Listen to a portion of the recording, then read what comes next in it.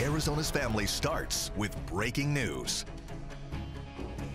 All right, thanks for joining us here at 10 o'clock. We're going to begin here this evening with a large police presence in Central Phoenix. Yeah, the major intersection at Central and Camelback swarming with police. We have been following this for the past hour.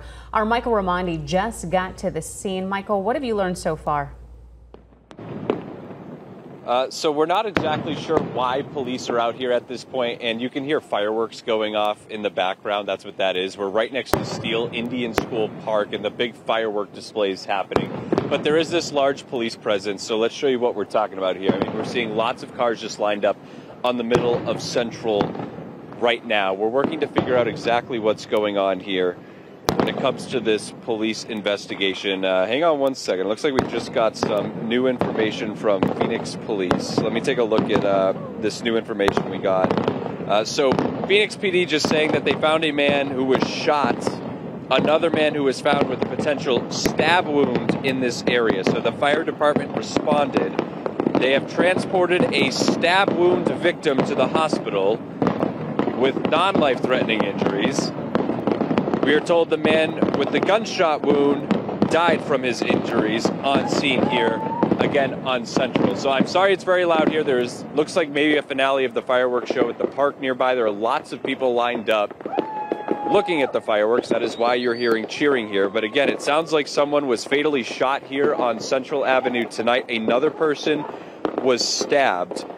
We are told by Phoenix Police this new information just now. So they are working right now to find leads on a suspect in this situation. So again, a man shot and killed, another stabbed here on Central. The road is closed right now. That is the new update from Phoenix Police. I'm going to try and see if we can get some other people nearby who maybe saw what happened here.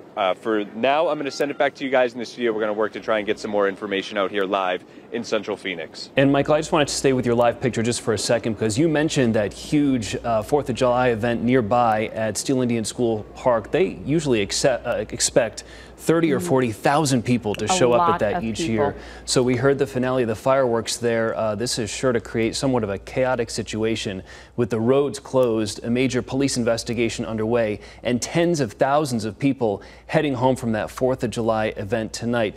You know, we mentioned we just got that update from police moments ago, so we don't know what led to the shooting and stabbing there tonight, whether it involved people who were at that celebration or maybe were just in Central Phoenix. But again, to recap, one person dead, one person in the hospital, Central and Camelback shut down. I did read at the very end of that press release that police are saying that this is not connected to the event at Indian School Park. Like you had said, there are tens of thousands of people that go there. But in that release that was just released to us, within the past minute, police did say that this is not connected to the festivities that were taking place at the park earlier this evening leading up until tonight. Again, Michael, live for us out there right now at Central and Camelback, getting more information. We'll continue to keep you updated as more information continues. As we know, Central is closed off, but the light rail does seem to be operating in that area right now. And it's full. A lot of people rely on the light rail to get to big events downtown, so a lot of those folks heading home from the 4th of July celebration there tonight. And we'll